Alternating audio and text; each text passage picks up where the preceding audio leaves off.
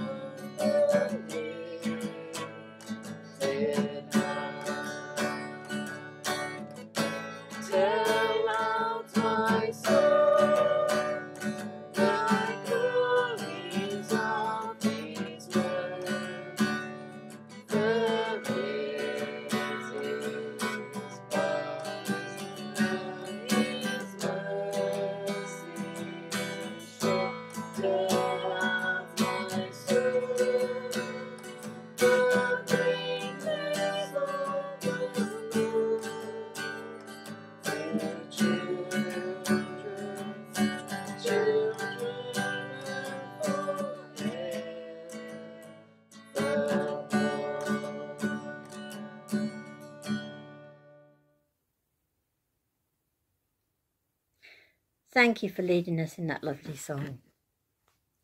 So we come to a time of confession. And the response is, Lord have mercy, then Christ have mercy, and Lord have mercy. So let's just come to a prayer time.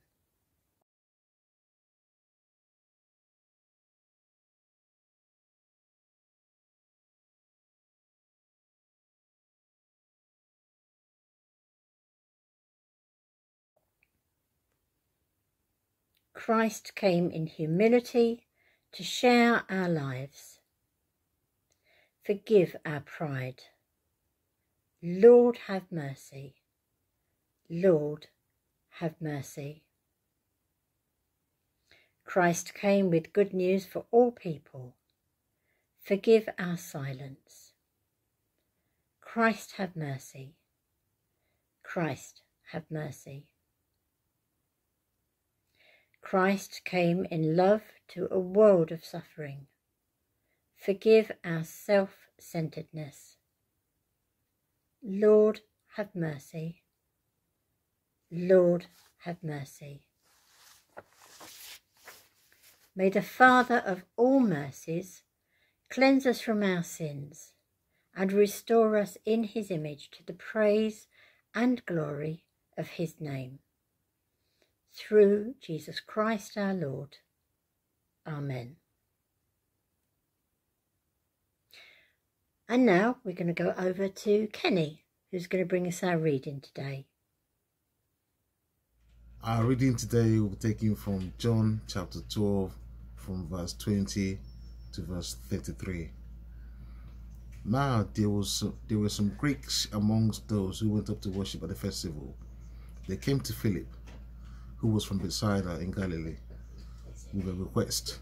"Sir," they said, "we would like to see Jesus." Philip went to tell Andrew, and Andrew and Philip in turn told Jesus. Jesus replied, "The hour has come for the Son of Man to be glorified. Very truly I tell you, unless a kernel of wheat falls to the ground and dies, it remains only a single seed. But if it dies, it produces many seeds. Anyone who loves their life will lose it, while anyone who hates their life in this world will keep it for eternal life. Whoever serves me must follow me, and where I am, my servant will also be. My Father will honor the one who serves me. Now my soul is troubled, and what shall I say? Father, save me from this hour. No, it was for this very reason I came to this hour. Father, glorify your name." Then a voice came from heaven, "I have glorified it, and will glorify it again." The crowd that was there and heard it said it was thundered. Others said an angel had spoken to him. Jesus said, "The voice was for your benefit, not mine. Now is the time for judgment on this world. Now the prince of this world will be driven out. And I, when I'm lifted up from the earth, will draw all people to myself." He said this to show the kind of death he was going to die. This is the word of God.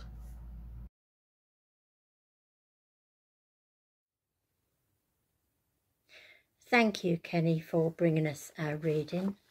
And today we're very fortunate to have Lee with us, who's going to bring us the Word of God. So thank you, Lee. Well, good morning, dear family at St Thomas's and everyone else watching this morning. It's great to be here with you. My name is Lee and I'm the Youth and Children's Worker from St Mary's, and I just feel so honoured and blessed to be able to bring God's Word and our talk to you this morning. So before we begin, let's just have a moment of quiet. Let's just still our hearts and our minds as we pray to God. Father God, we just ask for your word to be heard this morning in ways that you know each of us need to hear it. We thank you for your Holy Bible, for your Spirit-breathed word. So Father, reach into our hearts this morning as we listen to you. In Jesus' name, Amen. So when I started to prepare for this particular talk today, after looking at our reading, there were two things that came immediately to the forefront of my mind. One of those is this song. Let's just listen to this for a bit. We want to see Jesus lifted high, a banner that flies across this land. So some of you may think that's a bit of an odd song that she's had there pop into her head, and others might kind of be getting the connection and thinking, well, yeah, I can kind of see where this is going in relation to the passage that we read in John's Gospel today.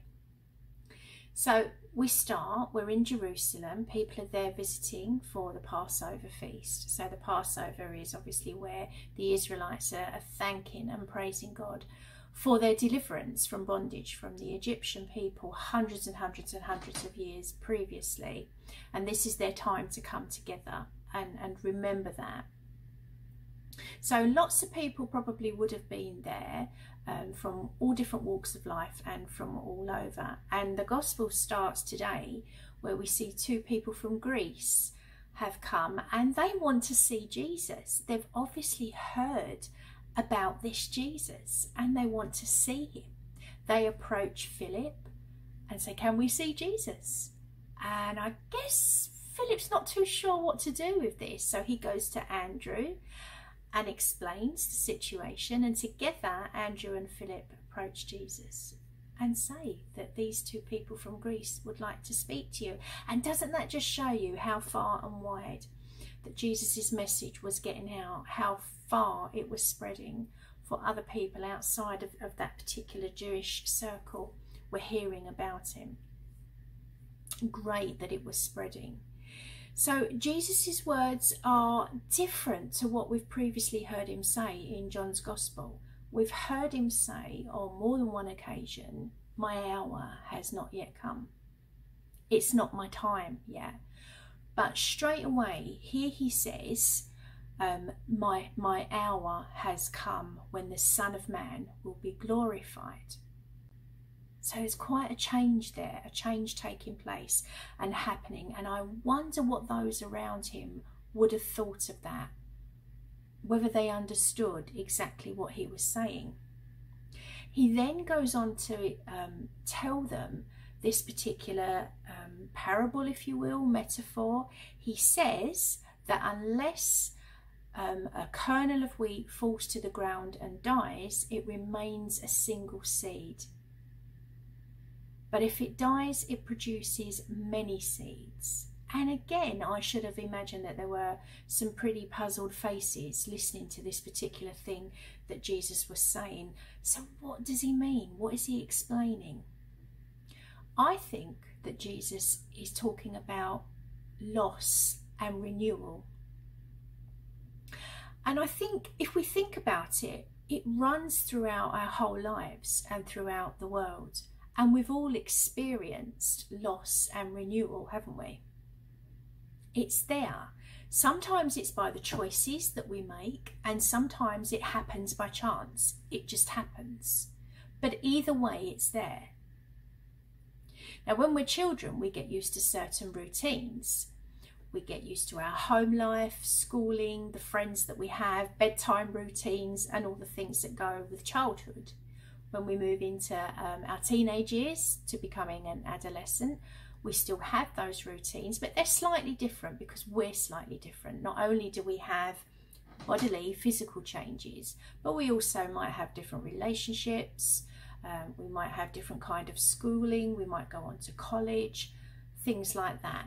So there's changes there. And certainly when we move on into adulthood, masses of changes take place. We might get married, we might have children, we certainly take on more responsibility in life, and sometimes that brings its bad and its good with it. So big changes taking place there. So the world has certainly experienced a lot of changes during this past year. The world has literally been turned upside down, and all what's gone on with the pandemic. And I guess some things will never be the same again as a result of that. But all these life changes bring with it roller coasters of emotions and feelings. And there are ups and there are downs. The ups are the feelings of joy, excitement, happiness and love. And the downs are those when we're fearful, when we're anxious about something, when we're angry, when we're frustrated, and when we experience loss and grief. And even in nature, we see changes around us. If you look at spring, you see new things growing, tiny buds pushing through the heavy earth to become something. You see colours changing out there on the trees and in flowers and in plants. In the summer, we see that growth continuing, lots more colour, blossom, warmth. In the autumn, we see things starting to slow down, things getting a bit tired, things becoming frail, and again changing colour, but this time a little bit duller. And then in the winter, it's certainly cold and the trees are bare. But the thing to remember during the winter is that just around the corner, renewal is coming. It's all going to burst back into life again. Now, thinking about loss and renewal also runs through the Bible. And obviously the people that were around Jesus at that time listening to him speak would have known the scriptures and kind of would have understood where his story was going, where what he was saying was going. So if we look at those things that run throughout the Bible where there's loss and renewal there, if you think about innocence that was lost, so that perhaps consciousness might grow. If you look at Abraham becoming Abraham and leading a great nation and becoming a huge blessing to all nations, all families across the earth. Even Jesus's disciples left their families, left their homes and their way of life to start a new life with Jesus. Everywhere there is loss and there is renewal, dying and rising. It's what we think of in our baptism and when we declare our faith. So back to this particular time. So there was lots of farming going on in and around Jerusalem at that time, lots of agriculture and things like that. So Jesus was using the grain as an example because it was a language that he knew the people there at that time would understand, could relate to. And that's the amazing and wonderful thing that Jesus did and does today. He meets us exactly where we are and exactly where we're at in our lives so that we can understand. He doesn't want us to not understand. He wants us to understand what he's trying to say to us. So in this particular time, he was using the language that they would, that, you know, people around at that time would get it, would see what he was saying.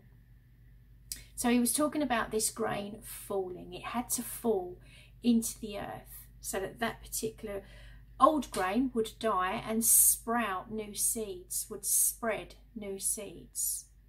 So he's talking about us and what happens if we stay the same, if we don't change, if we don't let go of our old lives and become more like him, then how can we grow? How can we spread? We become the grain that hasn't died when we do that. We don't start this new life. So Jesus is saying that what we need to do is let go of the things in our life today that hold us into this single seed grain, that stop us from spreading. So what is it that you feel that maybe you need to let go of today? Perhaps it's things like resentment, anger, disappointment or fear. It could be guilt, the need to be right all the time, or searching for approval all the time. When we don't or can't let go of these things, it stops us from seeing Jesus, from truly seeing Jesus. Seeing Jesus isn't a spectator sport. It's a way of life. It's how we follow him. It's a truth to be embodied, a life to live. It's being that grain of wheat that falls into the ground, and yes, it dies, the old seed dies, but then that new seed will bear much fruit because of that. That's where we see Jesus. Letting go isn't always easy, and God knows this. We're human and we have human weaknesses. But when we do start to strive to let go of those things that hold us back, that's when God works within us. And he is with us to help us to do that. And that's when we can start to see ourselves and reflect on what we're becoming and the life that we've left behind. And it's where we start to see Jesus in his glory. Jesus knew where he was going. He says this in our reading today. He was moving towards the cross. He was troubled. He knew the pain, the suffering, and the death that was about to come. But he also knew where it would lead and how it would change the world. And he knew that the Father was with him. He knew that the hour was near. My hour has come, he said. it would glorify the Father and it would glorify the Son. Glorify my name, he says to his Father. And God answers him and says for everyone there to hear, I have glorified it and will glorify it again. Jesus is going to be lifted high. And when he is lifted on the cross, the whole world will see Jesus, see him for who he is. The world will know why this had to happen, and they'll see him glorified. We all share in Jesus's resurrection and rising to life. It brings growth, and without inward change, the message spreads far and wide. So finally, you remember that I said to you at the beginning of this talk that there were two things that popped into my head when I was preparing. And the first one was the song. And I'm hoping you're kind of guessing where that went now, lifting Jesus high. He's a banner that flies across the world. He's glorified. So the second is this. As I was praying, I heard God speaking to me and speaking very clearly. And I believe that this message is for all of us. So I wrote this message down and I'm going to read it out for us all now. This is what I heard God say to me. Those who saw my son believed. Those who have not seen need to hear. Unplanted seed withers and dies. Strong seed multiplies. My son was born for your salvation. In him there is life, and life in abundance. In him there is truth. How powerful is that? Those who saw my son believed. Those who have not seen him need to hear. And that's where you and I come in. So, brothers and sisters, let's allow our grain to fall and to change. Let's invite God to renew us, and let's glorify Jesus' name by spreading his love all around so that others will see him. People will see the difference in us, in how we act, in what we say, in what we do.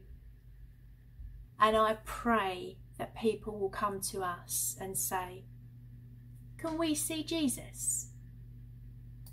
Amen. Thank you for those words of encouragement, Lee. We're now going to move on to our affirmation of our faith. And the words are going to be on the screen. So let us declare our faith in God. We believe in God the Father, from whom every family in heaven and on earth is named. We believe in God the Son, who lives in our hearts through faith and fills us with his love. We believe in God the Holy Spirit, who strengthens us with power from on high. We believe in one God, Father, Son, and Holy Spirit. Amen. And Debbie is now going to bring us our prayers.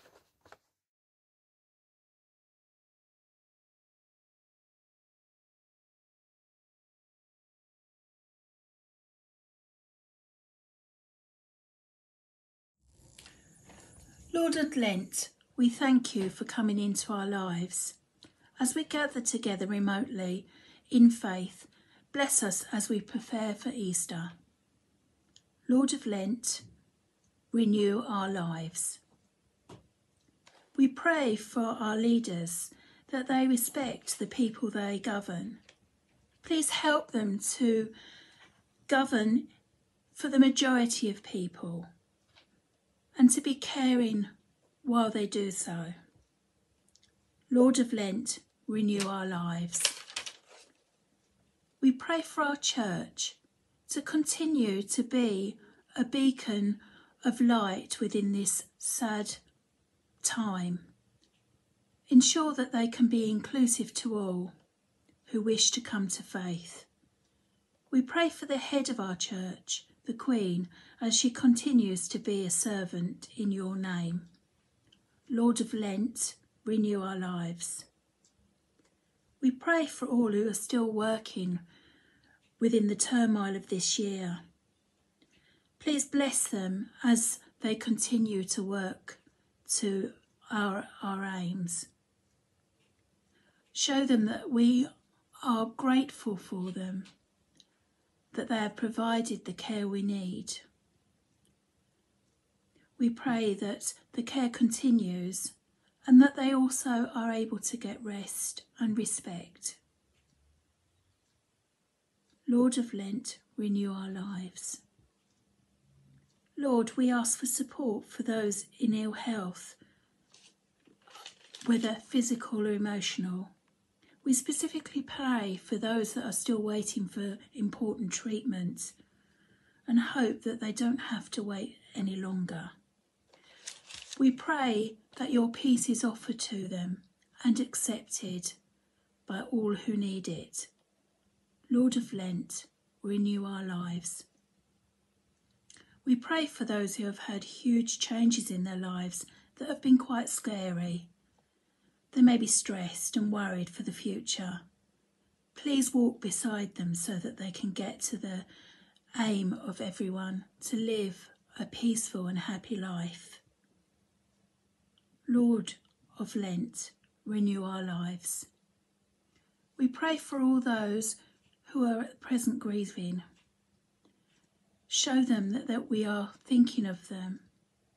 Show them the light that is there for them to take. Lord of Lent, renew our lives. We pray for our families, our friends and ourselves, that we can continue to be healthy and safe. Show us how to continue your work on earth. Show us how to work within your teachings. Let us grow in strength.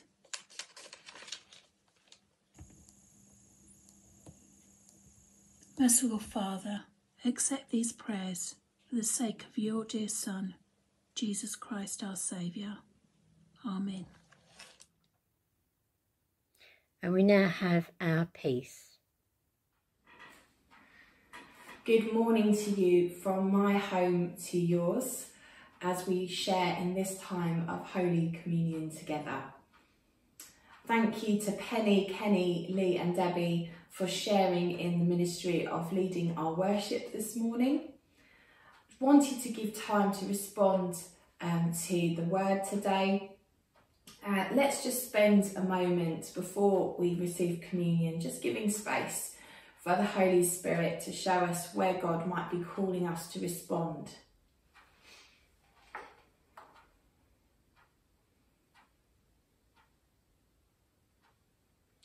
Holy Spirit, we thank you for the word given to us today. Come fill us afresh, Lord.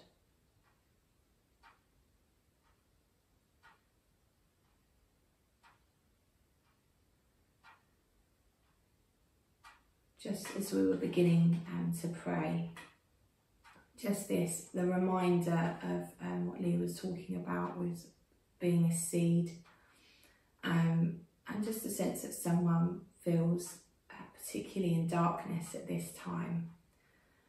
And if it may well be this picture of a seed resonates with you today, and maybe the Lord wants to bring just some clarification that sometimes when we're planted, it feels dark. In that time when a seed is planted and waiting to multiply, to grow and to germinate, that might well be what you feel at this time. And perhaps the Lord is wanting to just bring that clarification. That doesn't mean he's not there and he's not at work. So Lord, if that is for anybody particularly today, I pray that they will be able to receive that encouragement that you are at work in their lives.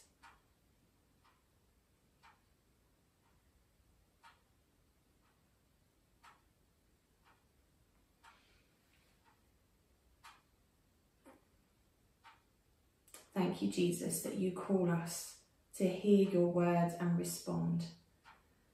That you call us to be like a seed willing to give our lives, to be renewed and to grow. Lord, help us to glorify you in our lives.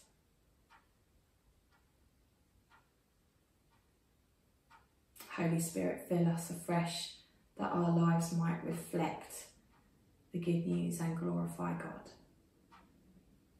In Jesus' name, amen.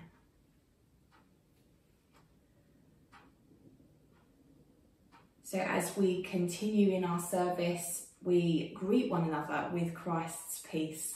And I encourage you to do this where you are, whether that is with your household who are with you, whether that's with people who are commenting online. Let's greet one another. The risen Christ came and stood among his disciples and said, "Peace be with you." Then they were glad when they saw the Lord. The peace of the Lord always be with you and also with you. Let's share a sign of peace with one another.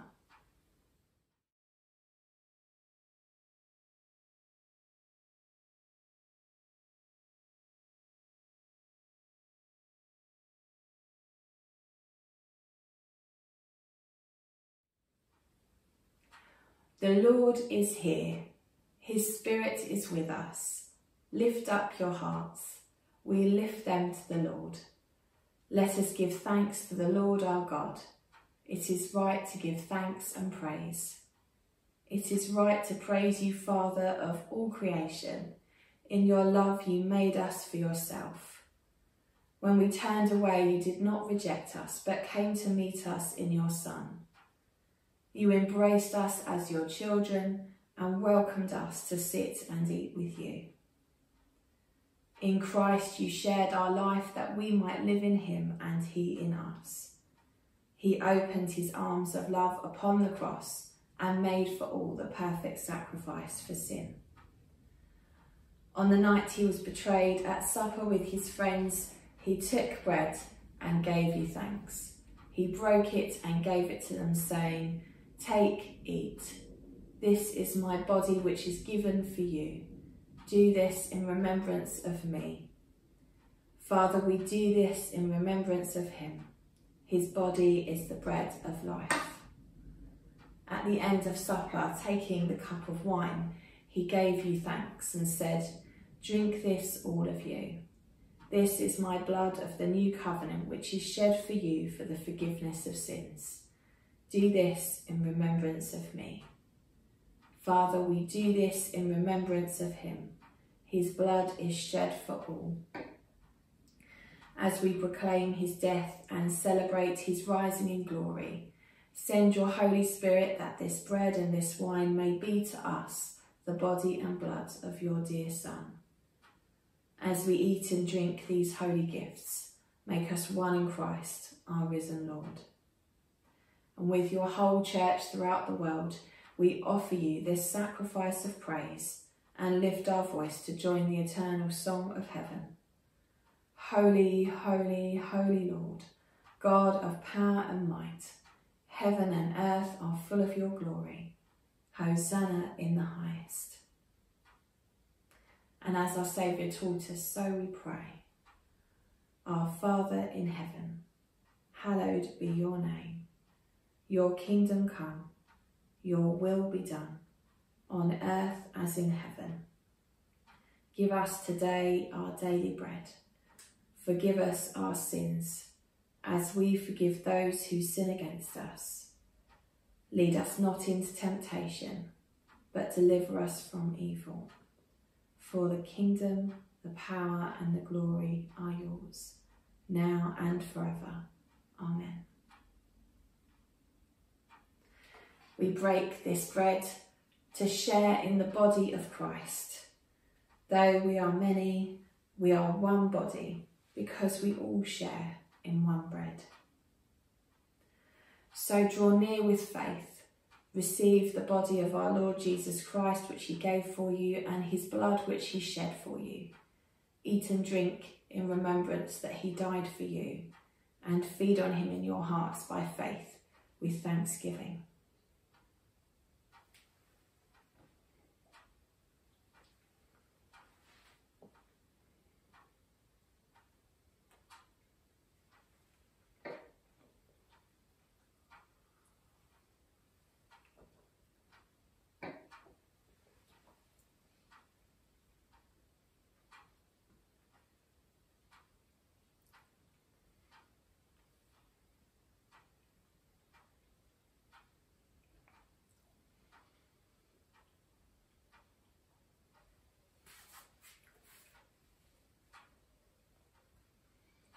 The body and blood of Christ keep you in eternal life. Amen. Now we come to a time of spiritual communion, and as we join in that together, there'll be some words and prayers for you to join in with on the screen.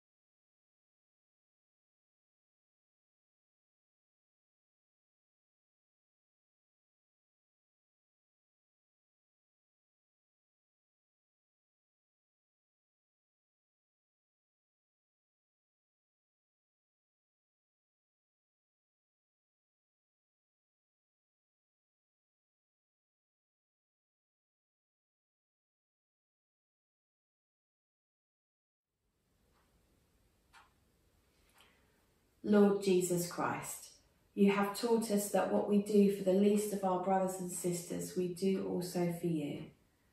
Give us the will to be the servant of others, as you were the servant of all, and gave up your life and died for us, but are alive and reign, now and forever. Amen. And we pray together. Almighty God, we thank you for feeding us with the body and blood of your dear Son, Jesus Christ. Through him we offer you our souls and bodies to be a living sacrifice. Send us out in the power of your Spirit to live and work to your praise and glory. Amen. Thank you. If you have responded to God for the first time recently, and you'd like to explore faith further, or you would like support at this time, please do private message us or use the contact details on our Facebook page, and we'd love to hear from you and love to be in contact with you. And as part of our worship to God, we do give an offertory. If you'd like to know more about how you can financially support the work of St Thomas, and you'd like to give, please do follow the link in the description. And now we're going to worship God in singing our final hymn. So again, we're going to go back to our music group.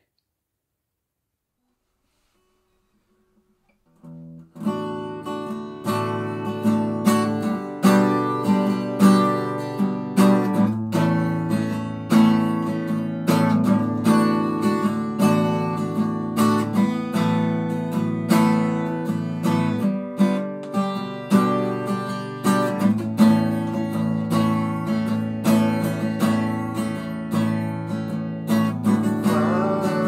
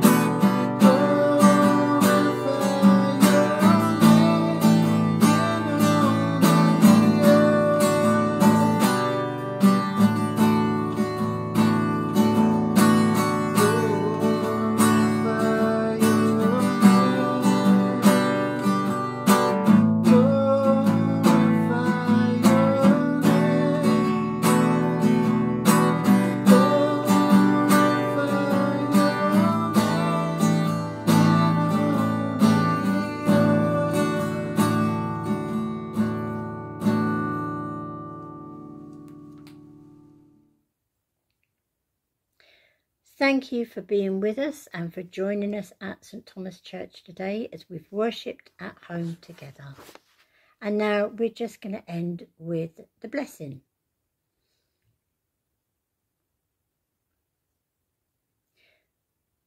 The peace of God, which passes all understanding, keep your hearts and minds in the knowledge and love of God and of his Son, Jesus Christ our Lord.